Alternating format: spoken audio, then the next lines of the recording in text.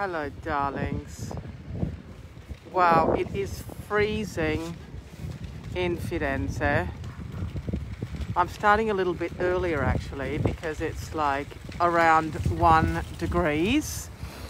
And I have to take Diego to soccer around 4:30. So I'm actually standing.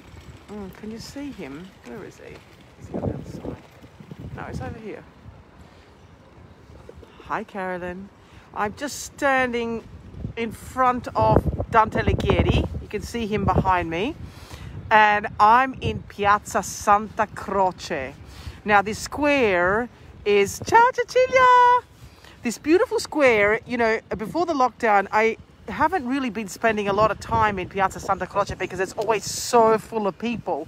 And, you know, one of the pros of not having a lot of people around is that you can rediscover a lot of areas and just fall in love with them again. And Santa Croce, Piazza Santa Croce is one of them. So from this square, we're going to walk up towards... past a very famous street called Via dei Neri that is full of street food, which is, of course, the panino. Wow, minus 17, Val. Oh, my gosh. I couldn't even imagine. And we're going to arrive at a friend of mine's delicatessen, and we're going to enjoy some panino. Ciao, darling Sue. And a nice glass of rosé, and warm up inside his beautiful little delicatessen. So... for those of you who are new and don't know me, my name is Linda. I'm the owner, I'm a tour operator, so I'm the owner of Italy Customized.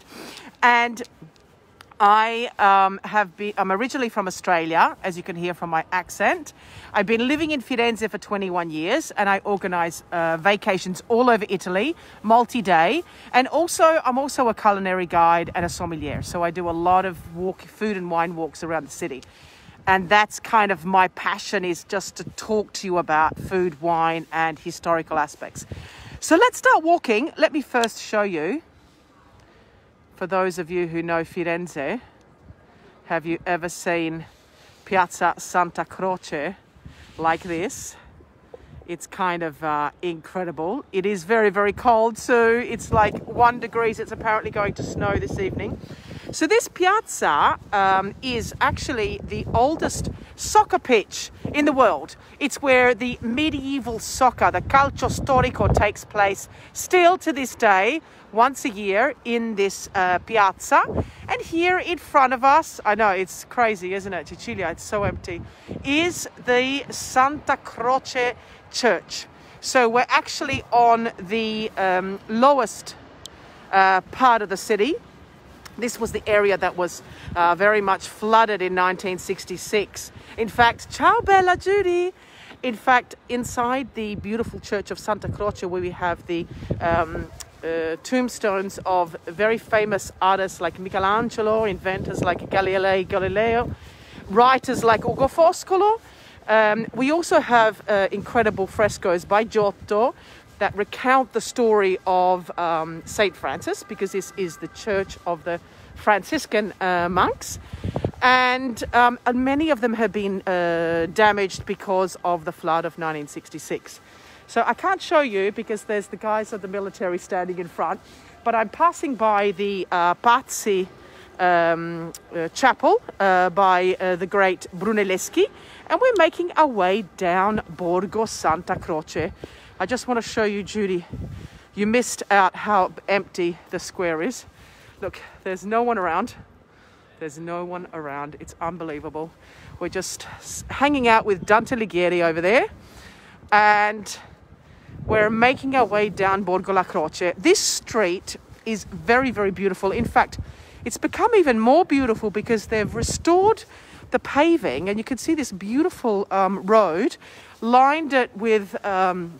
beautiful trees and these gorgeous palaces. They just stand out. You know, this street used to be a little bit sad. In fact, it had loads of cars and it was all really uneven.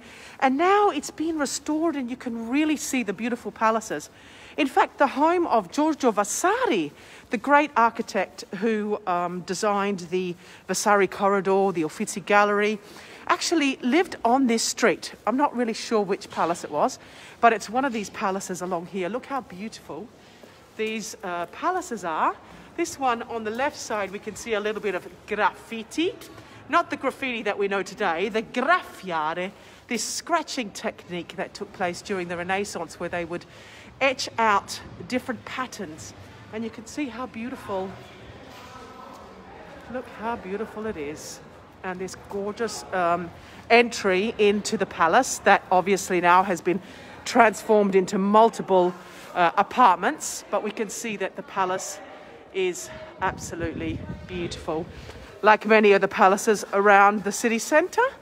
And on the left-hand side, there actually is, let me just turn you around, is the well-known perfumery called Aquaflor, that is also very beautiful inside this beautiful Renaissance palace. Maybe I can go inside. No, maybe not, they're restoring it. But here we can see the entry of the perfumers. Aquaflor. Oh, it's actually this palace. It's this palace. Let me just go in. If I get thrown out, I get thrown out. Can actually see this original palace. And this is what makes Firenze so magic, is that you just walk inside these beautiful palaces to see the Pietra Serena classic chiostro.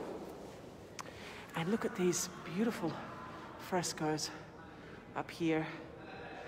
And the entry into the Aquaflor perfumers. Actually, upstairs, there is a what we call residenza d'epoca. So it's a historical residence, which is like a 4-star boutique hotel up on this palace. I'm going to show you the name so you can look it up online. Here it is. Palazzo Rosselli Cecconi, Residenza d'Epoca. And it's part of this group here. Associazione di More Storiche Italiane. And this group, you can actually find online loads of historical residences that are not named hotels, but they typically cost less than a 3-star, 4-star hotel, and they're absolutely beautiful. So, oh, look at the window for St. Valentine's Day. Que bello. So we're making our way towards Via de Neri, which is a particular street. You know, over 20 years ago when I arrived in Florence, it was one of the streets that I actually lived on, but it has really changed. It looks a little bit like something that you'd see anywhere else in the world, meaning many of the stores kind of look the same. They're all kind of selling panini. They're all selling the classic sandwich that you get in Tuscany with the schiacciata. So the schiacciata is the salty bread that we have as the alternative to our typical bread that doesn't have any salt. So when we go to buy our loaf of Florentine bread at the bakery, there's no salt in the classic recipe of Florentine bread. Yet the schiacciata is oily and salty and typically served with salumi inside, Finocchiona. We know the salumi with the fennel seeds. And let me just see if I can show you this view. Good morning, Shelley. It's very cold. It's like 1 degree. You can see the view up here is the Bardini Gardens going up to the Villa of the Bardini. And then crossing over this side is the Boboli Gardens, okay? And so the Arno River is just kind of in front of us, but we're turning down Via de Neri. And as we walk down Via de Neri, we can see, hi Sue, we can see quite a few of the same kind of stores. Well, there's also a really nice gelato shop called Gelateria de Neri. And then we have a gluten-free bakery, but then we kind of start to see similar stores. Ciao Sue from Dallas. Buongiorno. And here we go. We begin with the Vino Toscano and snack. the taglieri, salumi and formaggio. All the way along here we can find these charcuterie platters of the typical salumi, pecorino cheese, and it just keeps going on and on as we make our way towards Piazza delle Signoria. We're going to just turn down towards the Uffizi gallery and make a right towards Alessandro's delicatessen. But first we walk down the famous Via dei Neri. So the streets become very famous because a very smart young Florentine entrepreneur decided to add his little sandwich store to TripAdvisor a few years ago. Anyway, he is actually known as the best restaurant on TripAdvisor because, of course, TripAdvisor thinks it's a restaurant. In Florence, he has like over 30,000 reviews on Google and TripAdvisor. Now, what's really funny about it is, firstly, they make the classic schiacciata that you can find in most of these stores, like, for example, the prosciutteria. There's another one over here that is selling even the more classic street food of Firenze, which is the lampredotto, the fourth stomach of the cow that is boiled and boiled and boiled and serving these little panini called rosette. So the lampredotto is sold here. And really, so nothing really new about his schiacciata, just the fact that he actually added it onto TripAdvisor and became very, very famous. Famous all over the world, in fact. In New York, they opened a pop-up store for the day and there was lines and lines and lines of people standing up, waiting for these classic schiacciata with the salumi. Now, what's really funny is that during the high season, millions of tourists around Firenze, we all thought that it was the tourists standing in line. We realized, hi Steffi, we realized that during the lockdown, there are actually loads of Florentines standing in line for this famous schiacciata. They're typically very young Florentines, but today is very cold.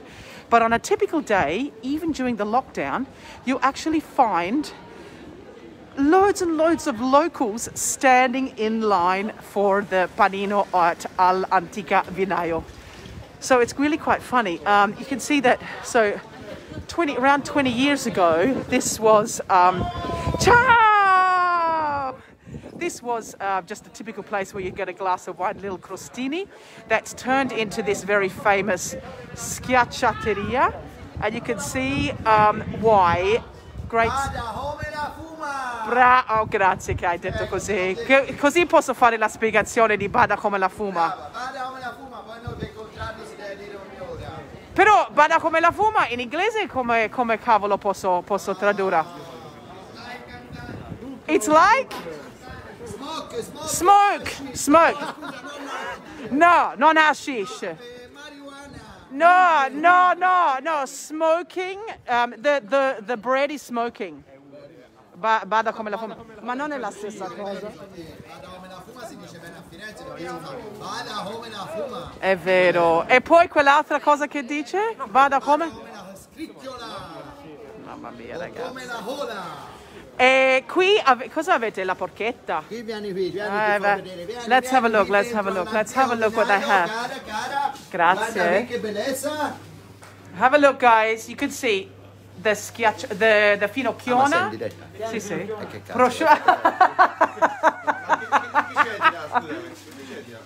Ci sono delle persone sul mio Facebook Live che facciamo una camminata da Santa Croce a qua, stavamo passando. Ma dove sei tu? Io sono di Australia, ma loro sono maggiormente americani. Ciao americani! Ciao australiani! No, stavo spiegando che anche a New York siete stati per forse ora una settimana. Un mese? All'incirca, si è andato anche lui a New York. Ah sì? Sei andato anche tu? Alla CNN, in televisione. Wow, che bravo! Fatti vedere la faccia, leati le mutande, guarda. No, stavo raccontando questo posto 20 anni fa, perché mi ricordo 20 anni fa era molto diverso. Oh, buono, che buono! Affettato di canguro. Guarda, guarda, sanno di già perché uno ha scritto porchetta con crema. È quello che vuoi. Kangaroo? Ah sì. Oh guarda, scrivono ciao ragazzi. Oh, stanno salutando tutti. Ciao. Ciao ragazzi, ciao. Complimenti, grande, grande, ciao ragazzi. Hai visto che sono bravi? Wow, they've done a great, they've created an empire making schiacciata. So, you know, they've done an incredible job. And here you can see the list of panini.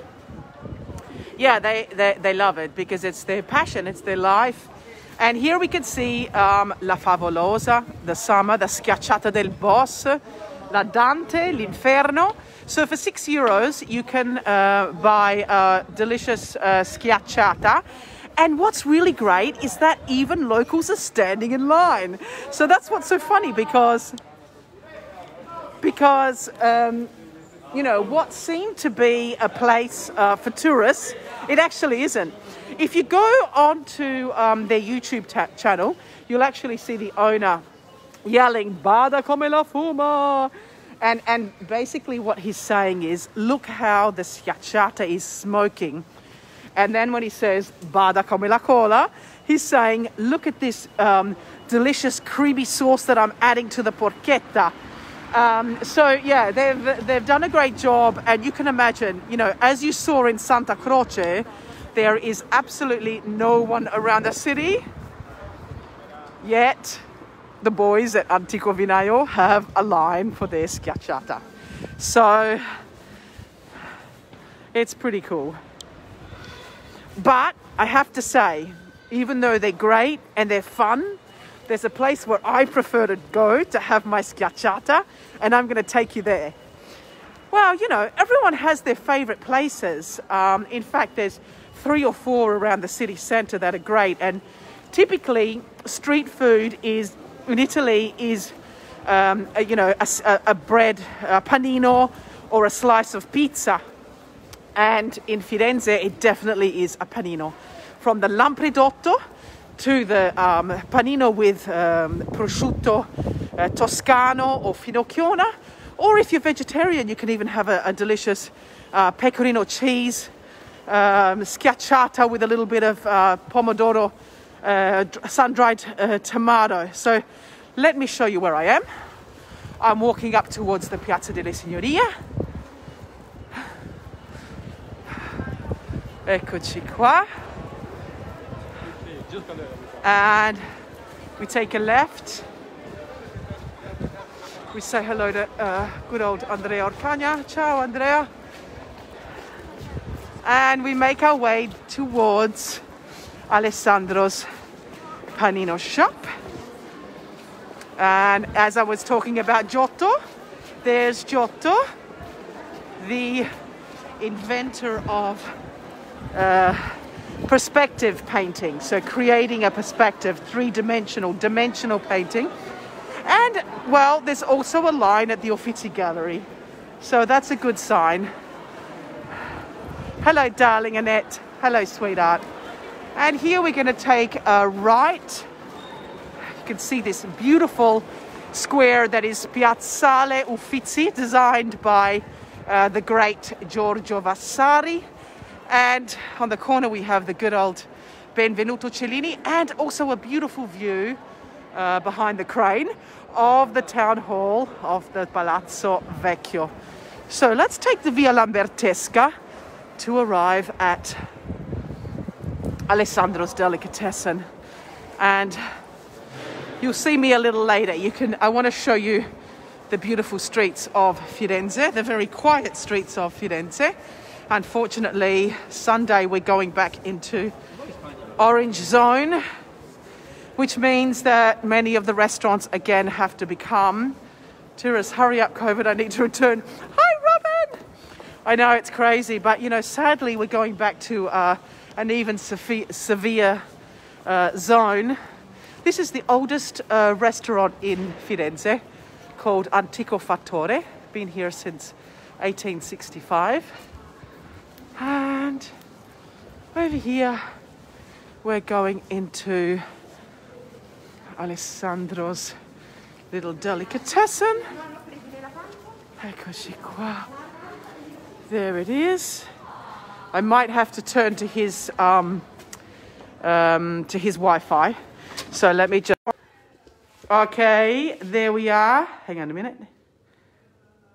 There's Alessandro, and here we can see. We saw the guys at Anico Vinaio. Yes, they're lots of fun, but this is the place for the panino. Because here we can see all of the products that are coming directly from Alessandro's son's farm. Mi fai una schiacciata con Finocchiona, Ale? I'm going to have the schiacciata with Finocchiona. All of these products, all of the salumi are coming directly from Pietro's farm. And here you can see the Cinta Senese, which is the white-belted pig, the oldest breed in the world, coming from Tuscany. And here we can see the Finocchiona. So if you notice the Finocchiona at Antico Vinaio, of course it was good, but it didn't look as artisanal as this one. And so this is the place for me. When it comes to a panino and a glass of wine, I love to come to Alessandro's delicatessen. And so he's making me the schiacciata with Finocchiona, and I'm going to have a glass of rosé. I'm also going to buy some of his olive oil, because as you can see, his olive oil is 100% Toscano. And so it's coming from, again, from Pietro's farm. So I'm going to sit here and enjoy a good schiacciata and have a good old chat with my friend Alessandro. And can't wait for you guys to come back so that we can have a glass of wine together and enjoy a delicious schiacciata. Ciao, bella Gabriella. It's freezing here. It must be freezing in New York City as well, I can imagine. And so now I'm going to show you when Ale has made the schiacciata. Oh my God, freezing out there. Can we order this olive to be shipped to Boston? I don't think so, darling, but I'll find out for you. You know, they don't have that organization. I want to be with you. I want you to be with me too, Steffi. Yeah, I wish they did, because actually it's really rare to find the 100% Toscano, because usually you can only find 100% Italiano. And so, you know, let me just check if I have... Oh my gosh, it's gonna... We added to my list. Freezing here and now. Oh my gosh, freezing. Okay, let me show you the schiacciata. Look how delicious it is. And, you know, typically they don't add any butter or anything like that. It's not necessary. All the delicious natural fat that's coming from the salumi is enough to enjoy the schiacciata. Bianco. So here it is, rosé se ce l'hai o bianco? Bianco. Here it is, guys. Tanti saluti, tanti baci. Can't wait to see you again. Tanti baci to all of you. Thank you for following me. Love you guys. Ciao tutti. Tanti saluti. Ciao.